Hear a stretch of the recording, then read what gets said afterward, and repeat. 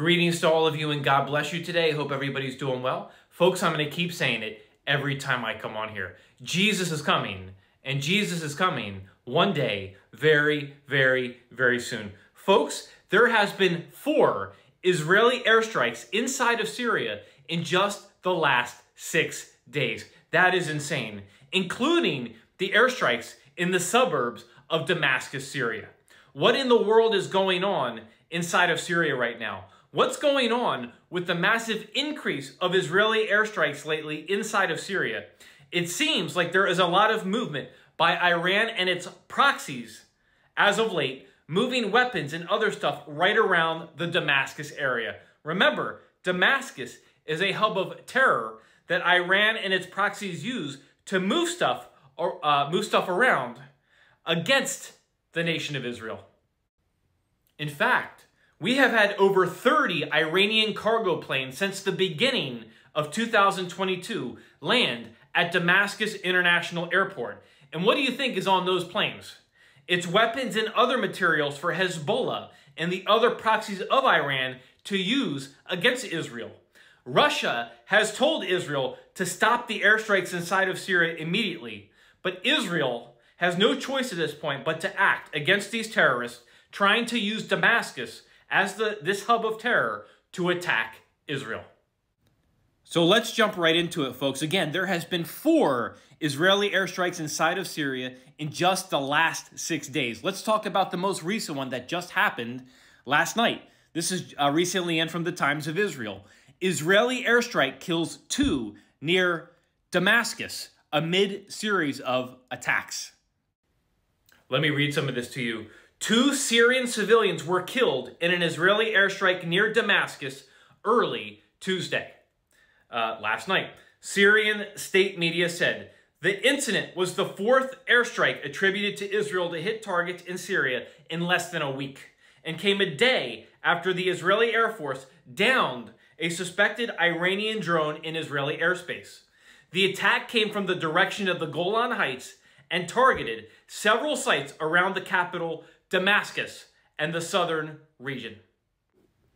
You're not only getting the threats from Russia against Israel to stop these airstrikes, you're seeing the threats from Iran as well, using its proxies. It almost looks like right now, again, with Israel striking inside of Syria 4 times in just the last 6 days, it almost looks like right now Israel is at war with the proxies of Iran inside of Syria, and especially around the Damascus area. This is a very critical situation that could develop even crazier in the coming days and weeks. But then this is just in from the Times of Israel. Amid repeated airstrikes, Syria warns Israel against total escalation in the region. Damascus accuses Jerusalem of trying to escape its internal problems with raids, as Netanyahu vows no dispute will prevent Israel from defending itself. So I just want to connect the dots with you guys. We've had over 30 Iranian cargo planes since the beginning of 2022 land at Damascus International Airport, no doubt to distribute weapons to Hezbollah and the other proxies of Iran to use against Israel. We've had massive uptick of activity of the proxies of Iran, including Hezbollah, again, just doing very suspicious things around the capital, Damascus, Syria, which is leading to a massive increase of Israeli airstrikes on Iranian targets, mainly Hezbollah and some other proxies inside of Syria. And again, we've had 4 Israeli airstrikes inside of Syria in just the last 6 days. It almost looks right now like there is a war going on between Israel and the proxies of Iran inside of Syria. Going on right now as we're seeing this massive increase in activity and airstrikes between Israel and the proxies of Iran, especially around the Damascus area. Now, why does this get my attention? And it should get your attention too if you know your Bible. In the book of Isaiah, chapter 17, verse 1, the prophet Isaiah, over 2,500 years ago, records the following. The burden of Damascus. Behold, Damascus is taken away from being a city, and it shall be a ruinous heap.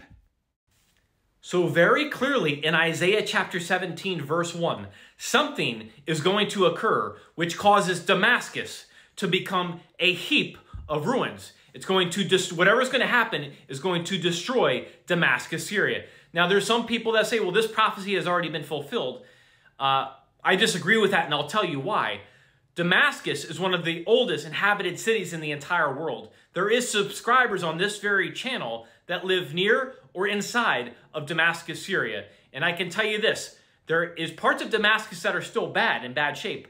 But overall, you can still live in Damascus, Syria. As Damascus, Syria, as a city, it has not become a heap of ruins. But this prophecy very clearly says in Isaiah chapter 17, verse 1, something is going to occur in the future that is going to cause Damascus to become a heap of ruins. It will be destroyed. And in fact, when you read Isaiah 17, it actually tells you the timing of when it will be destroyed.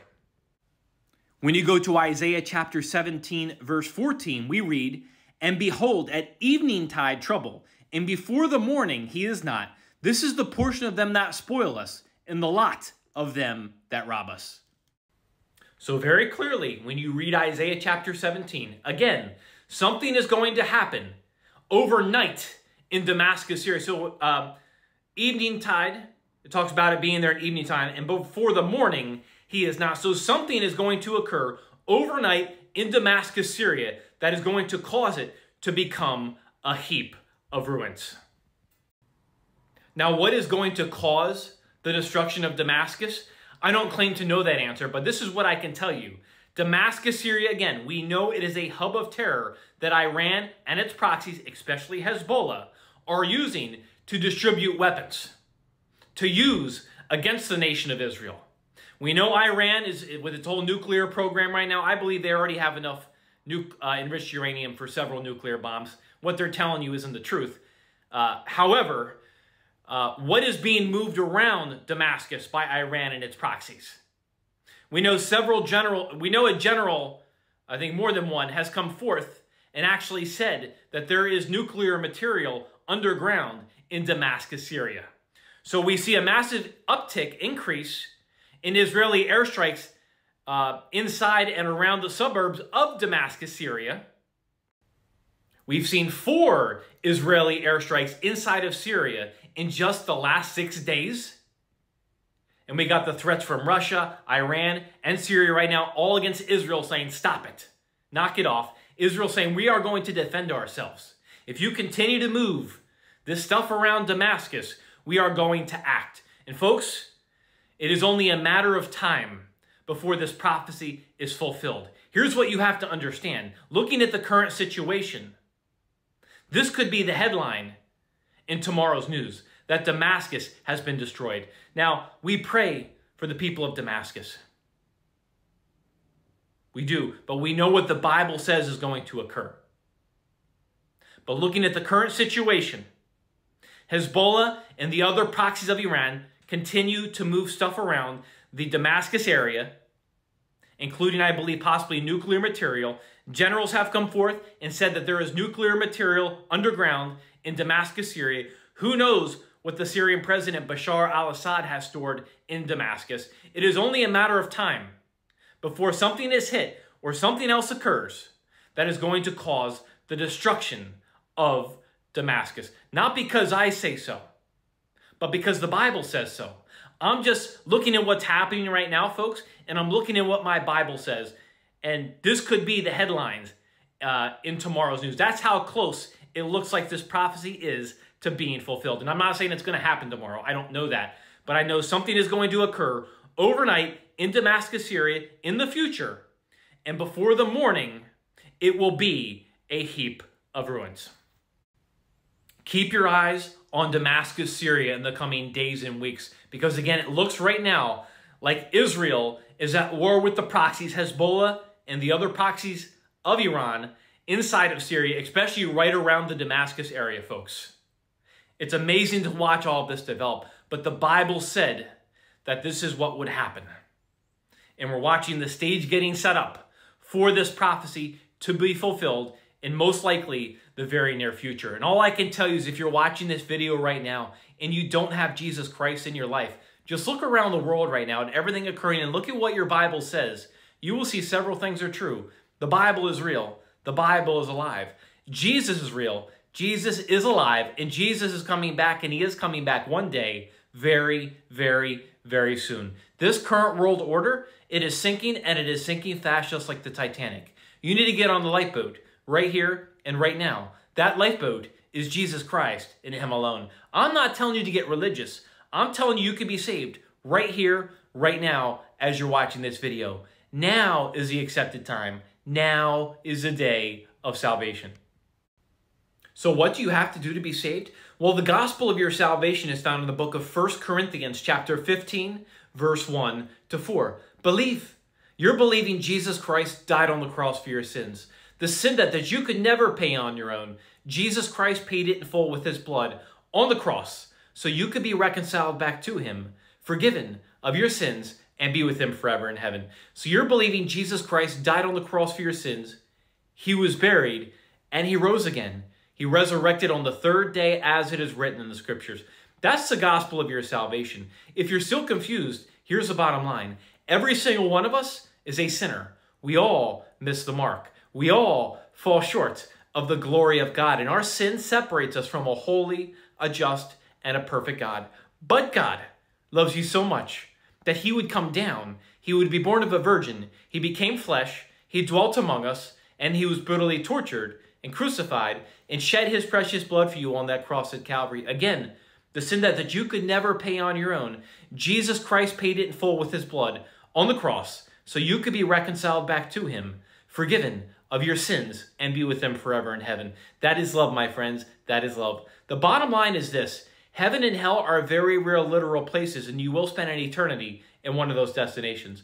Hell's a real place. It's eternal torment. It's eternal separation from God. I don't want you to go there. Jesus does not want you to go there. But if you die without Jesus Christ, you will be separated from God for eternity in hell. And I am going to tell you the truth because I love you. Jesus Christ is the only way to the kingdom of heaven, and he's the only name that can save you.